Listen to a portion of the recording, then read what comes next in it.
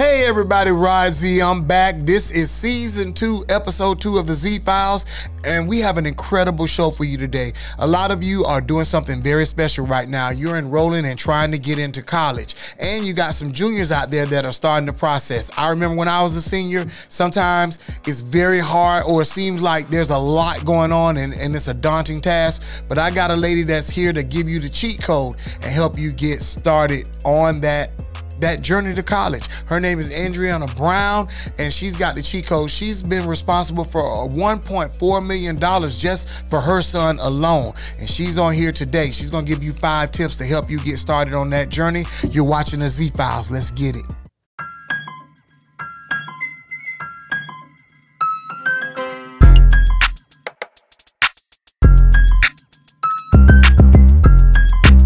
So, ladies and gentlemen, as I said before, we have a wonderful guest here, and she's going to talk about college entry. How do you get into college? The paperwork, signing up for scholarships, all the things that probably give some parents a nightmare, and some people it's not that hard.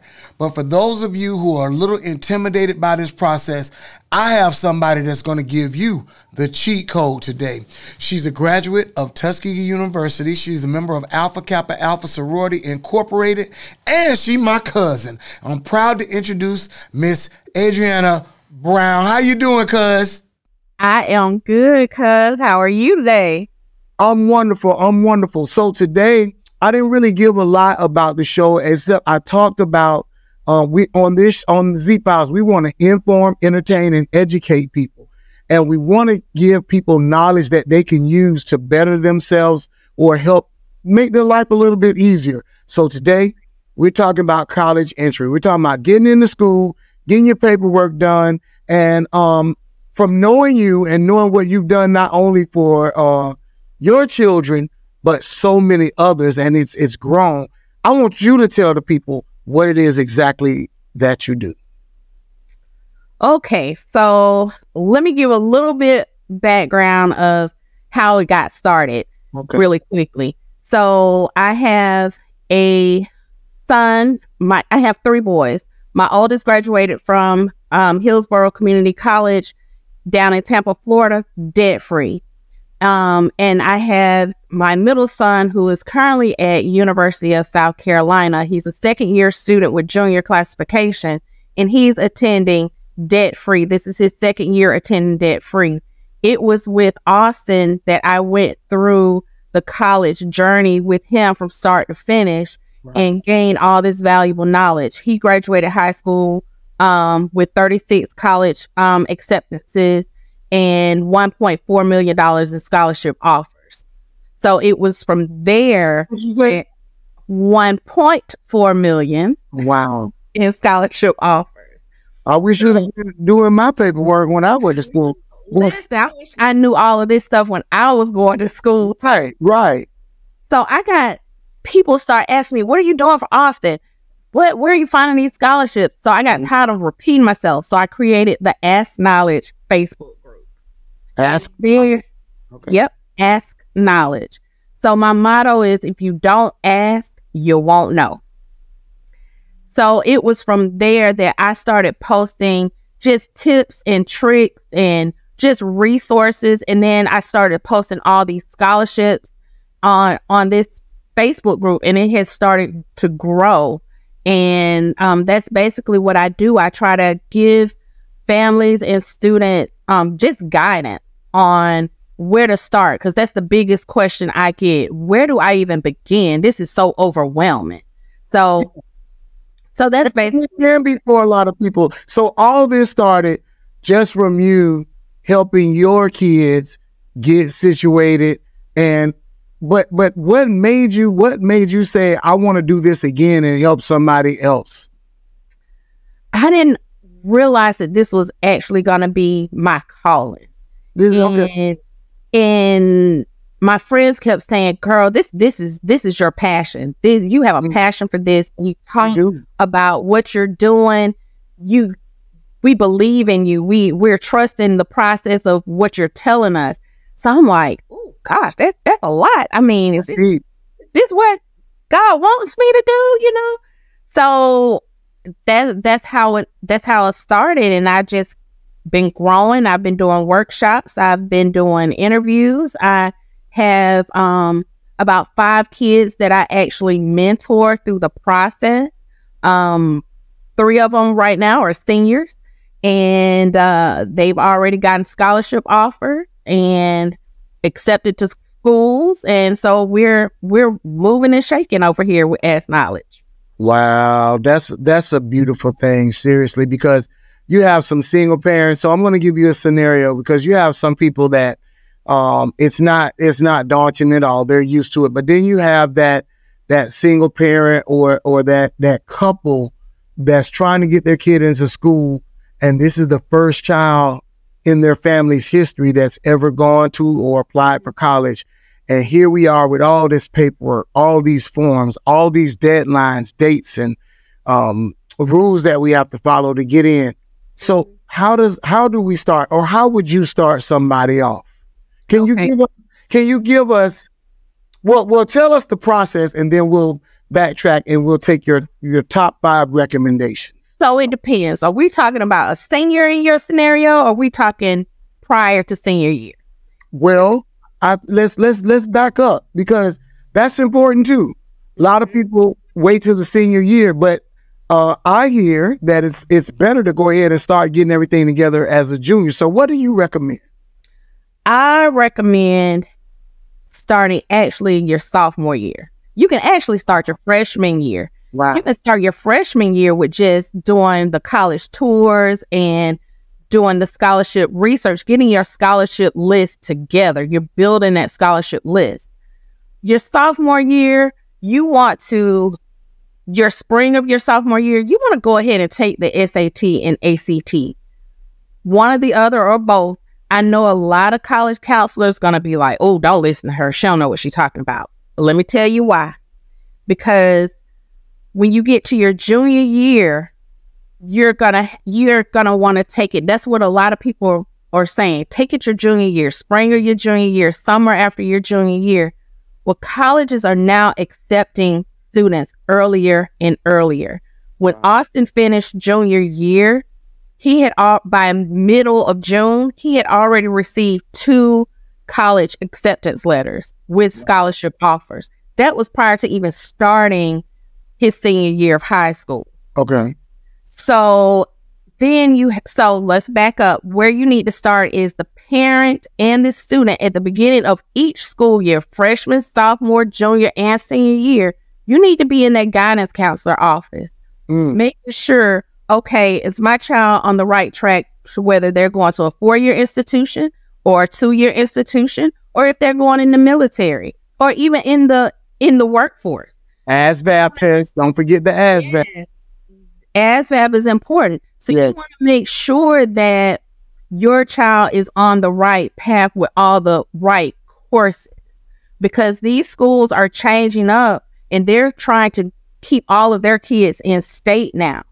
So I'm just going to give a quick scenario. Georgia, they changed. And so you have to have 4 science credits. Well, in South Carolina, you only need 3 to graduate.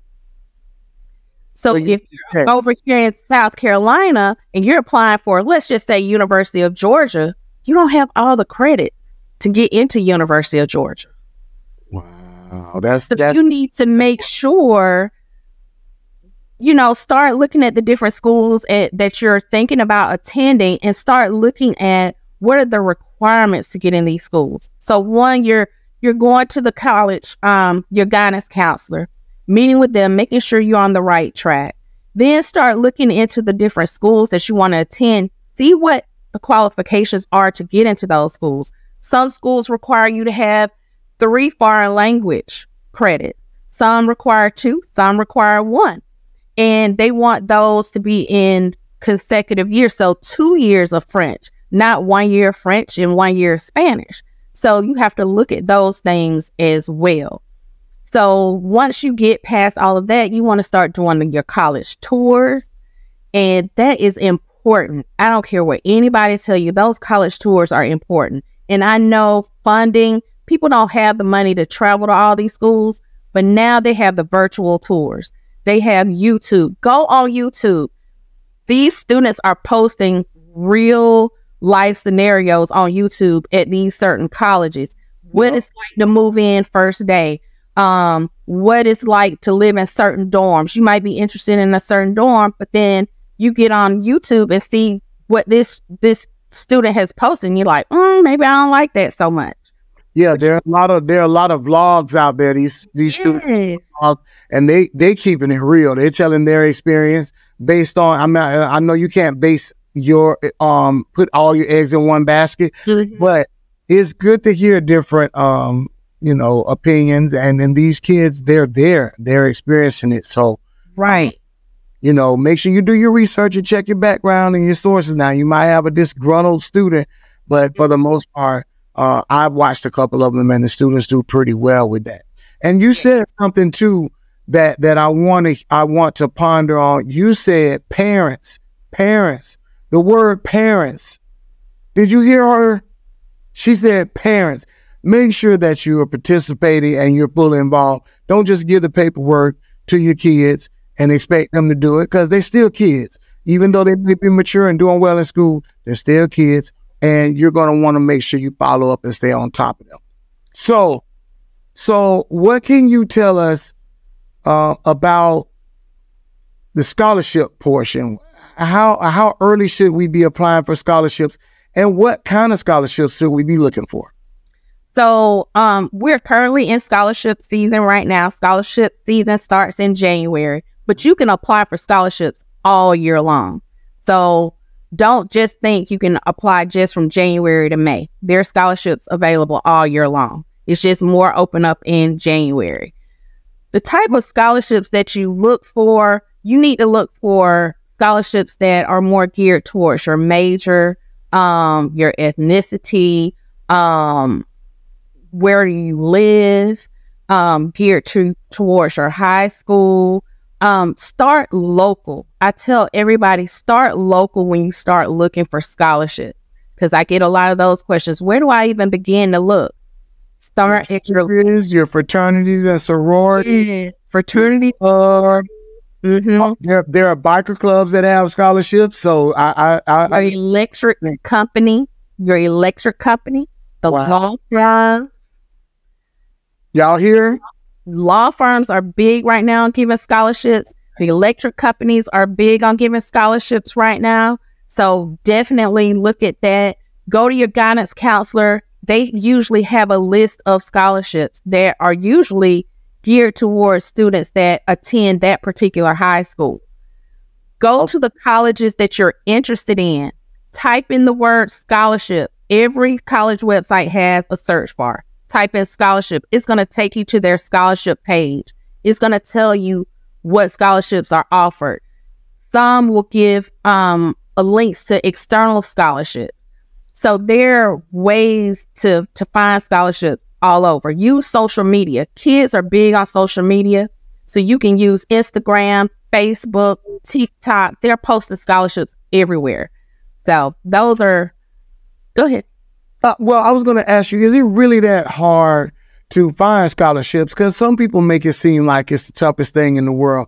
But how many scholarships are out there? And I want to ask you this, what's the easiest scholarship you've ever found? And what's the craziest scholarship you've ever seen? They have a scholarship for this? Let's see. What's the easiest? The easiest. What is we like? This was really a piece of cake, and more people should apply for it. Are there scholarships like that out there? Yeah, I think it is. I think those are more of the local ones. Okay. I think doing the sorority and fraternity scholarships are probably the easiest to apply for, because those are going to be more local, more geared to your community. And believe it or not, a lot of kids are not going to apply because they don't want to write the essays. So, yeah. So I posted a scholarship. It was called the Sweet Dreams Scholarship. I posted this scholarship last year. SUITE. This scholarship. Yep. Sweet Dreams. So this scholarship is for decorating your dorm room. People don't think about those expenses. it costs a lot to decorate and buy things just for your child to live in a dorm room. Okay. You got to buy bedding, towels, refrigerators, all of this stuff. This scholarship covers all of that down to the refrigerator. And I had one of my students from my Facebook group actually won the scholarship last year. So, I mean, there are weird ones out there. There are book scholarships. I give out a book scholarship. So there are different types of scholarships out there. You don't just have to look for merit-based scholarships. You can look for scholarships just for books. There are scholarships out there for left-handed people. There are scholarships out there for girls that are over 5'10". So there are scholarships out there for kids that have siblings with cancer.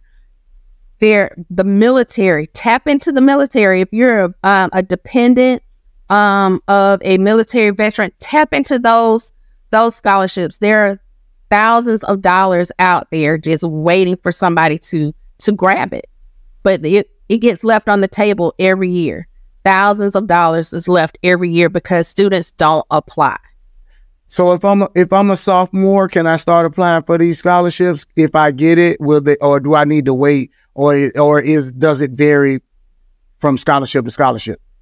If it says that you can apply, if it's open to 9th, 10th, 11th, and 12th graders to apply, go ahead and apply.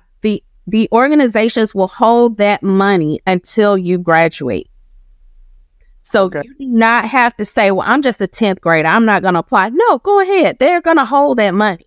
Okay, y'all heard. They holding the money for you. You just got to go out there and get it. And that's good information to know because I didn't know that myself.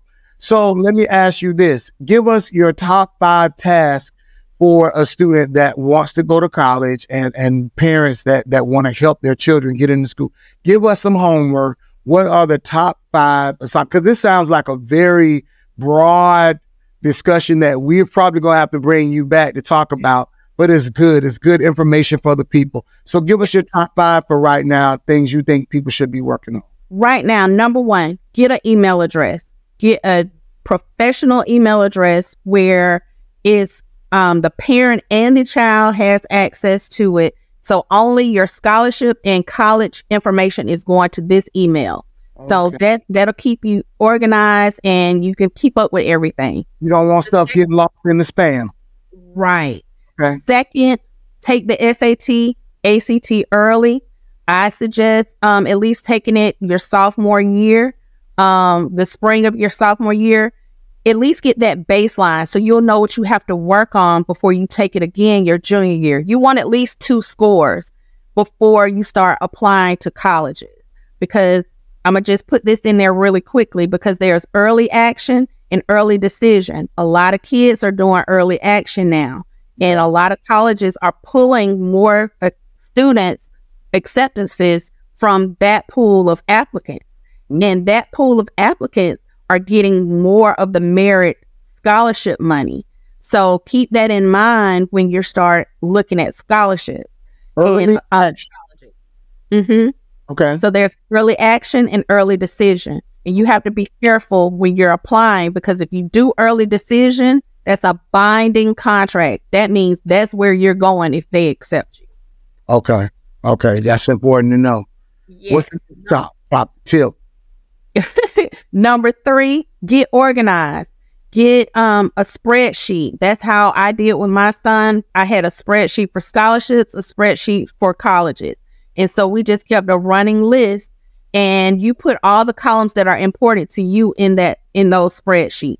That way it keeps you organized. Number 4, pay attention to deadlines. There are 3 deadlines you need to pay attention to: federal deadlines, state deadlines, and college deadlines. That comes into play when it's the FAFSA, and that's a big thing right now, but that's a whole nother session that I can talk about the FAFSA. Yeah, I want to bring you back. FAFSA, give us the acronym, FAFSA? Yes, and that's the free application for federal student aid. Okay. All right. Yeah, that's people, when they think FAFSA, they think of Pell Grant. So gotcha. Yeah. So pay attention to that. because the federal has its own deadline. Your state will have its own deadline for grants that your state offers, and colleges have their own deadlines. So you want to pay attention to that. And number 5, I always say start local with looking for scholarships. Okay. Start local and expand. And even if you think that you might not qualify, still apply, because you just never know. They may not get any applicants. Better to try. You have not because you ask not. That's what the word says. Yes. I mean, my first scholarship I did last year, it went out to over 1,000 people. It was posted everywhere. Wow. I only got 12 applications. Not one. I'm from Macon, Georgia. My mom graduated from Northeast High School. I did too. Not one application from Macon, Georgia. Wow.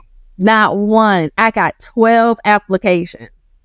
So you heard her, y'all. It's out there. The money is out there. The scholarships are out there. The opportunities are out there. If you pay attention to your deadlines, if you make sure you get organized and get a clear email where you won't lose anything in the spam or in the shuffle, then you have a good chance. This woman is talking about over $1 million in scholarships. So if she can do it, then you can do it. So tell the people how they can get in touch with you, and how the services, when you're talking about ASKnowledge with the workshops and everything.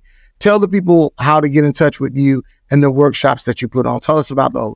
You can reach me on my website, ASKnowledge.net, ASKnowledge.net. There's links to all of my social medias on there. I'm on Facebook, ASKnowledge. That's the easiest way to reach me. Okay. It's through joining my Facebook group and sending me a message there. My email address is askllc.sc@gmail.com, or you can call or text me at 803-474-8707. All right. There's the information. Cuz we want to thank you so much for this, and we're probably going to bring you back another time to talk more about FAFSA and anything that you discovered that you want us to share. You let me know so I can put it out and let people know. So we want our kids to have an opportunity and fighting chance. And one of the ways through education is to get some scholarships, because we know college can be quite expensive at times. Yes. So thank you for your time. Thank you for your dedication. We appreciate you and we celebrate you. And that's why I wanted to have you as a guest on the Z Files. So God bless you. And we'll talk. All right. Bye-bye. All right, ladies and gentlemen. So that's Sister Brown. She's got the information. Make sure you get with her. Go on here and look her information up. Make sure you reach out to her, and let's get these kids in college. My name is Rod Z, and on behalf of Boss Move Studios here in Orlando and Lighthouse Media and Entertainment, you've been watching the Z Files. Thanks for joining us.